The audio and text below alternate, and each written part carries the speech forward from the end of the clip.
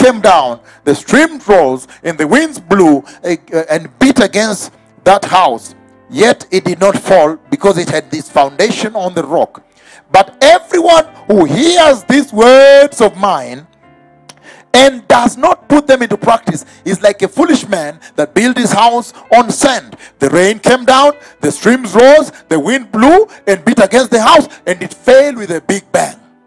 Everyone that hears these words of mine and puts them into practice, which means he's saying the hearing of the words of Jesus is not the problem of the world.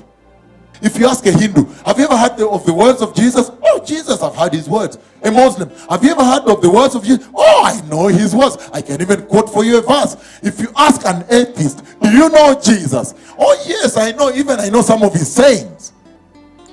The hearing of the words of Jesus, to hear, that is not the problem. But the problem is to put into practice. The whole world is currently going to hell for failure to put into practice. Hearing, they heard. Because there's TV, broadcast, everything else. Hearing, they heard.